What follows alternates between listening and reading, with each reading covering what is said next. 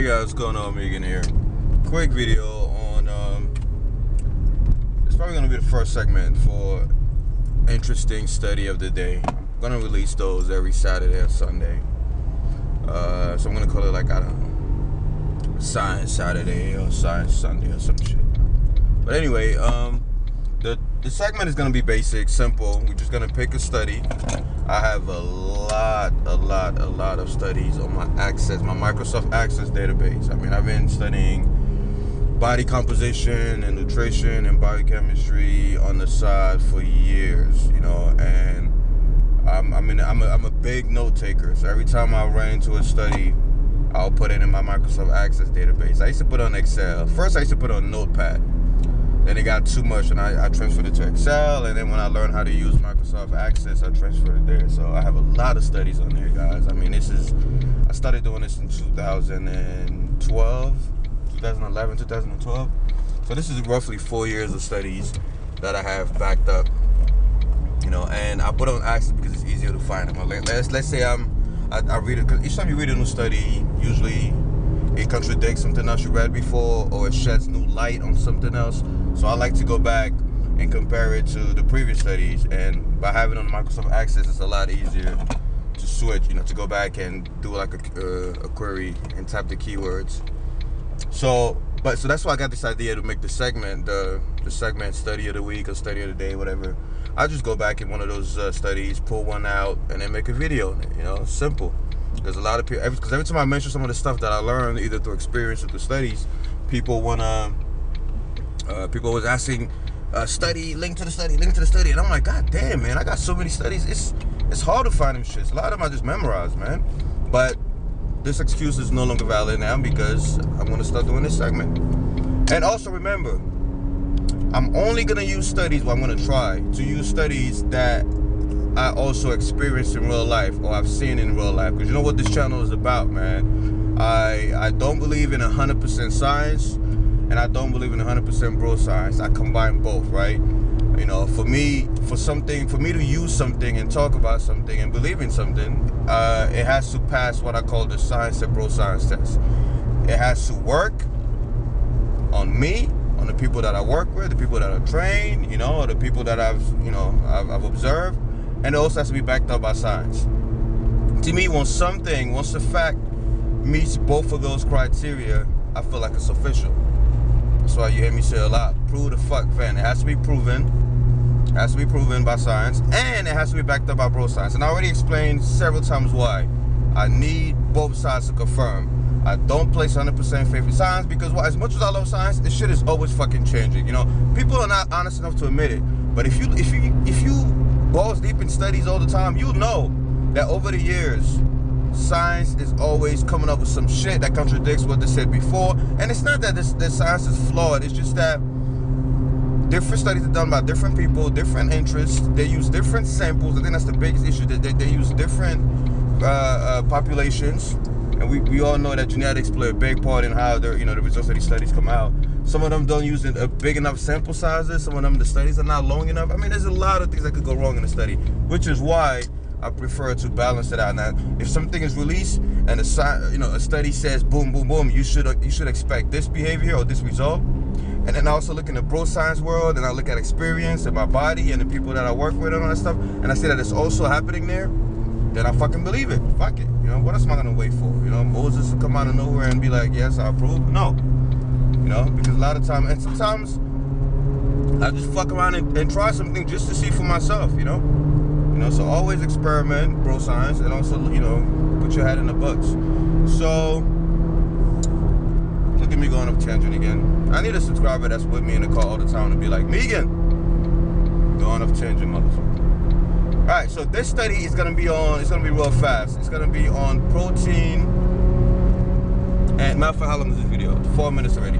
It's gonna be on protein pre and post workout, right? I think the study came out a while ago. I don't fucking remember. There's a lot of studies on those, but I like to discuss it because it's a very interesting study. For all the motherfuckers that used to say protein timing is irrelevant, Migan. Protein timing is irrelevant. You don't need to eat your protein pre or post workout. As long as you get enough protein for the day, you good to go. They always say that. They always fucking saying that. I used to hate it. You know, even before I knew about the study, because from experience, you know, most of my findings come from observation, bro science, anecdotes. I noticed that it made a big difference. It made a difference in strength. It made a difference in hypertrophy over time. You know, like the people who ate religiously pre and post workout, they took their protein shakes like Marco, you know, Hansa, and things like that. They grew a lot faster than the ones who didn't. The ones who just bullshitted it, including myself. When I used to try to say, you know what, fuck this shit. Meal timing is irrelevant. Let me just take my protein whenever I want. I noticed a big change when I started taking my protein pre and post workout. That's the bro science aspect, and that is science fucking backs it up, right? Meal timing does fucking matter. You know, I'm never gonna try to argue this, because if you still think it doesn't by now, then whatever. You know, long term it does. Maybe not short term, but long term it definitely does. Simply, I mean, it's common fucking sense too, man. But once again, that's hindsight analysis. If you think about it, before you go to the gym, you got all these nutrients in your blood. You go to the gym, you lift for it, you get this massive pump. You know, everything is dilated and shit. All the nutrients have easier way to get into the target tissues. Post workout, same thing. You got that fucking, your blood is everywhere. I mean, it's just, you have the nitric oxide going. It's easier to transport things. Plus, the need for those nutrients is elevated post-workout. So it would make sense that your body would increase its efficiency, you know, during those times around workouts.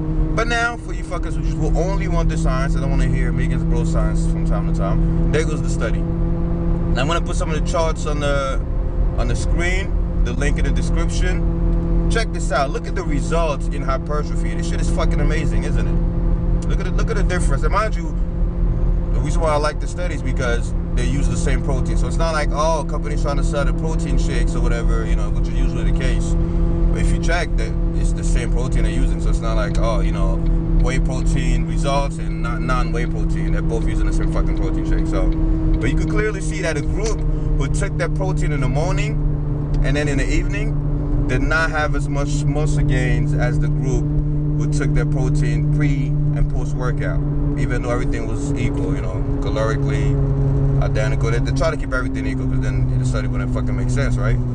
And that shocked me. You know, like, once again, in the back of my mind, I was like, I knew there was gonna be a difference, but not that fucking drastic. And another chart I'm gonna put up is, look at this shit. Even the lifts were different. You know, the pre and post workout group had more gains in strength, which kind of blows my mind. You know, and then the other chart right here. So check out this study. Comment below. Let me know what you guys think. Obviously, this is nothing new for most of my subscribers. Most of the people that watch my videos know I talk about this a lot. You know, the whole carb backloading thing, the whole like meal timing. But for those who are skeptical and wanted to have proof, there it goes. You know, checking your protein before and after the gym makes a big difference long term in strength, in hypertrophy, in lean body mass. You know, it's a very fucking cool study. That's why I like my science motherfuckers out there. You know, the ones who are in the lab doing this shit. Shout out to you guys. You know, I'm a nerd, so I love seeing, you know, all these cool ass studies. But like I said, I only give them weight when they're applicable to real life situations, and they are. So I promise to try to keep the video short.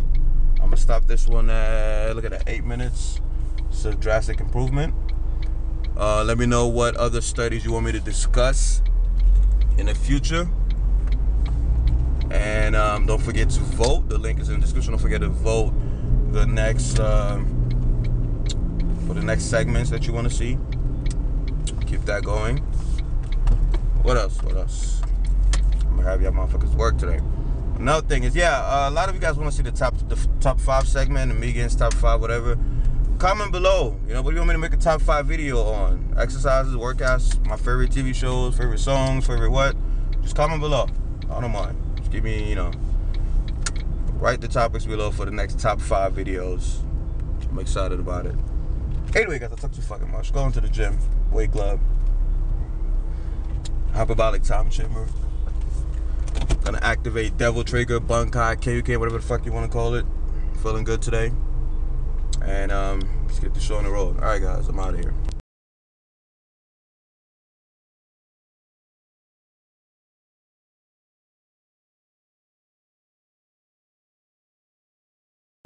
Other segments. So go in the comment section and just vote.